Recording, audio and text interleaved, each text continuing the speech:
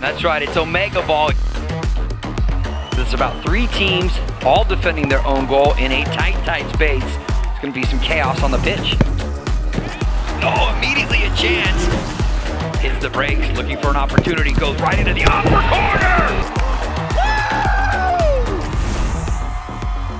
Welcome everyone, I'm Ricky Lopez-Espin. And I'm Darren Ransley. And this is your guide to Omegaball.